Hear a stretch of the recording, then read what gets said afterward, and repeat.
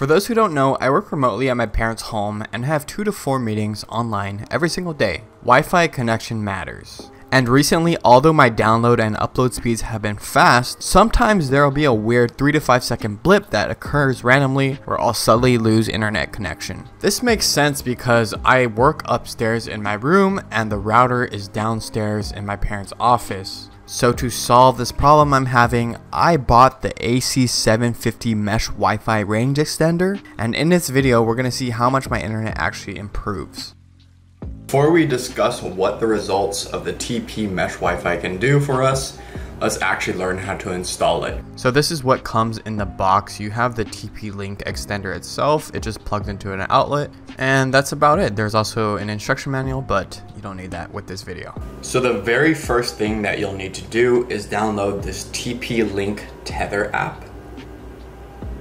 It was initially called just Tether, but now they renamed it to TP-Link Tether. I will leave the link in the description below for both the Apple Store and the Google Store to make sure you're downloading the right app. So this is the first thing you'll see when you first download the app. So you'll have to press OK to accept local permissions network. If you don't, you'll have to find it manually within your settings. As you can see, I was a bit confused because even though I accept my local permissions, that splash page was still showing on the app itself. Even though you accept permissions, that splash page does not get removed unless you click I've already given my local permissions.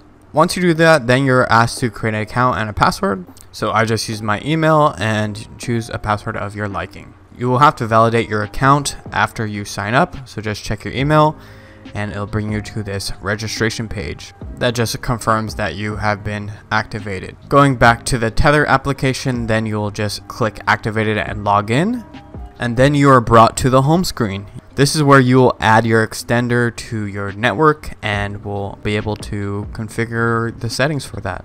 This annoying splash page will appear once again, but just click but I've already given my local network permission and the page will go away. So when you come to this screen, you will choose range selector, and once you do that, you'll be given instructions to plug in the extender into a power outlet and then just wait until the LED turns solid. Here I am plugging the TP-Link into the nearest outlet, and as you can see, here is where my router is at, so it's really nearby. You need to make sure to do this to get the strongest connection.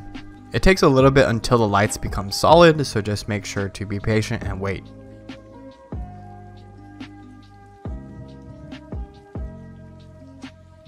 Now that the power LED is on, click OK and let's go to the next menu.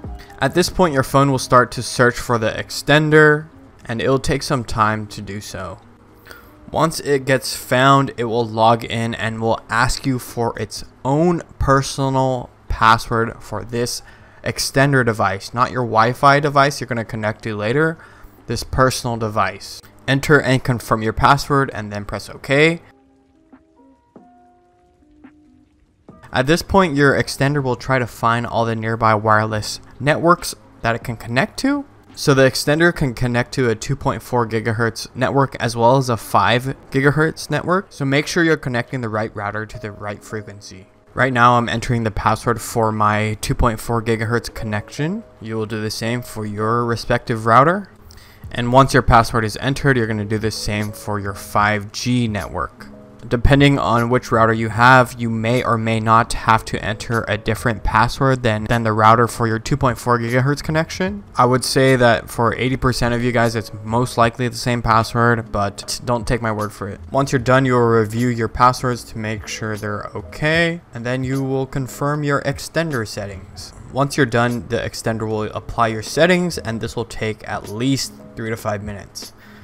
Once that is done, you can unplug your router and place it to where you think your Wi-Fi dead zones are. And so this is the fun part where you get a trial and error, which gives you the best connection.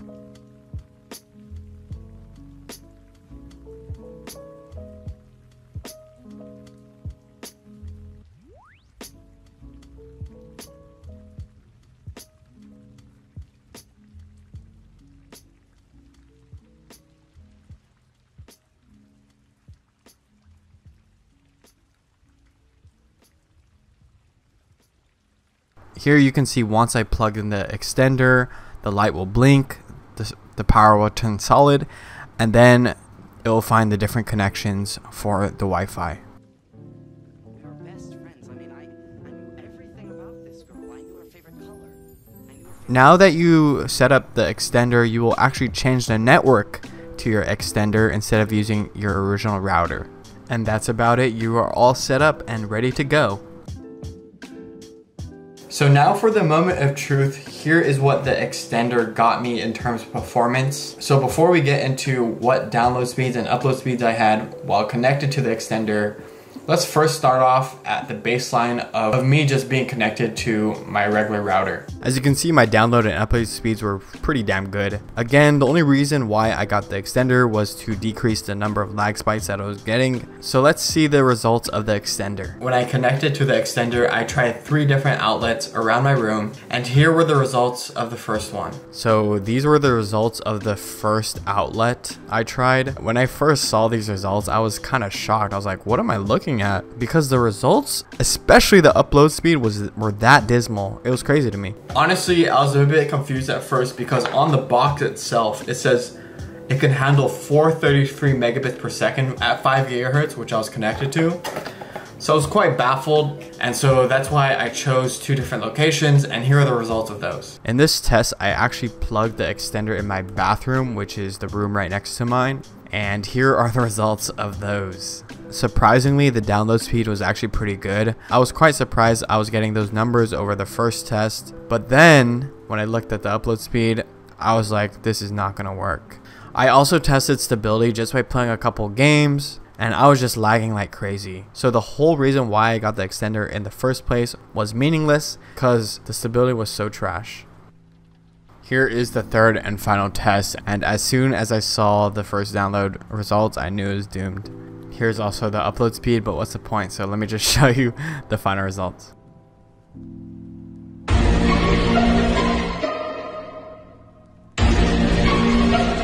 So that was my experience with the AC750 Wi-Fi range extender. Obviously the results speak for themselves. I will be returning this product, but the fact that my download speed was 3 times slower than my baseline and my upload speed was about 9 times slower is crazy. This costs about $30, and I think you might be better just upgrading your router to a better router. Let me know what you guys think, if you had a similar experience or I am just the crazy one out here. If you enjoyed this video, make sure to leave a like. I appreciate it so much. I'll see you in the next one. Peace.